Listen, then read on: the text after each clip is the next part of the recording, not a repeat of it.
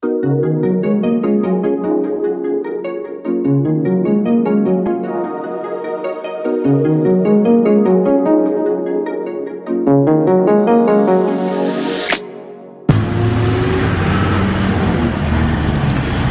someone would ask me what's the best coffee in the Philippines, peso per peso, I think 7-Eleven coffee is one of the best coffee, peso per peso.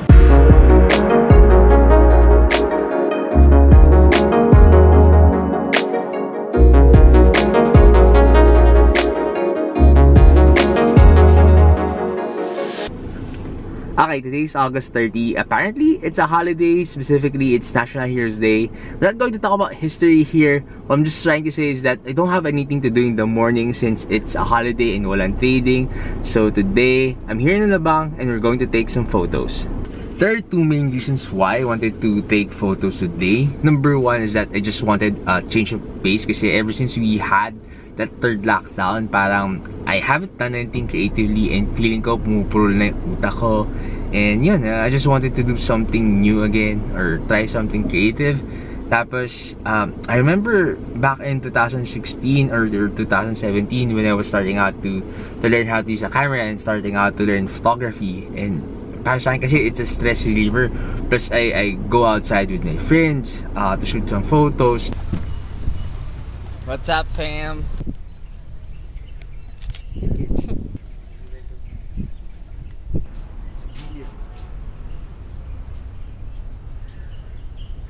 Tapos ngayon, di ba, parang I guess I just have to do it alone.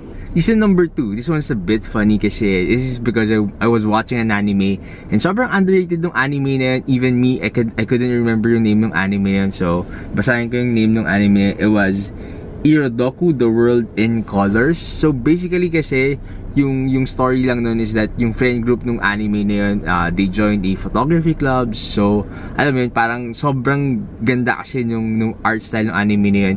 Even yung mga basic photography techniques like leading lines, like symmetry, like yung rule of thirds makikita mo dun sa anime na yun. So alam mo yun, parang watching it inspires me to take some photos again. So basically, yun lang idea behind why I wanted to shoot photos today.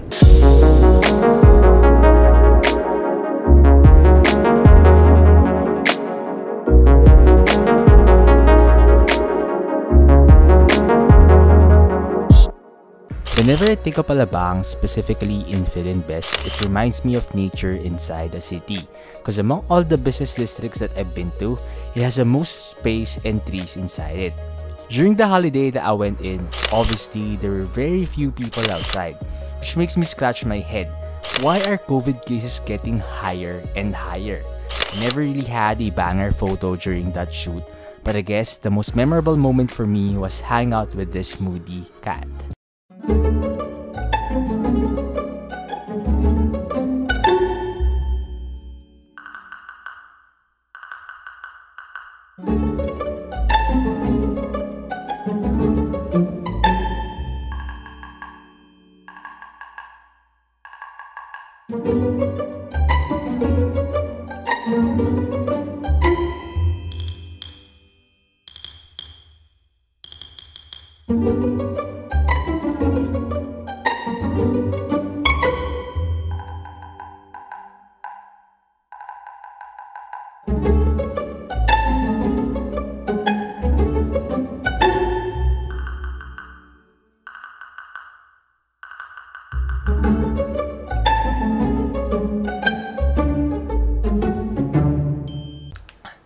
Alright, I'm already back home. It's been a few days since the day that I shoot from the outside, from the time I'm recording this portion of this video. Shooting alone and shooting without any subject somehow makes me feel lost kasi diba, ano nga bang pipicturean ko?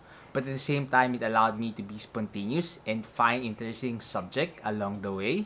God, I just really miss yung feeling of having a community. I remember back in 2017 or 2018, when my friends are actively collaborating with other people, lagi akong sumasama sa kanila kasi that allowed me to learn how to use a camera faster.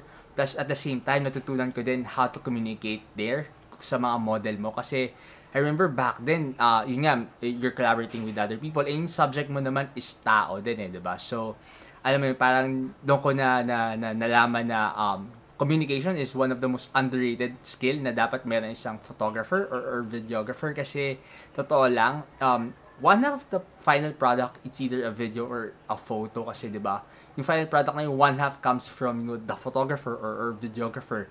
And the other half comes from your subject or your model. So, dapat meron kayong synergy and meron kayong magandang communication in order to properly make a good photo and video. Alright, that's it for this video. I hope you enjoy watching this simple video. And I do also hope na you keep doing creative things that you are passionate about kasi it does really help you cope up with the recent things that's happening. Plus, it's really good for your mental health. So, keep being creative and see you in the next video. Bye!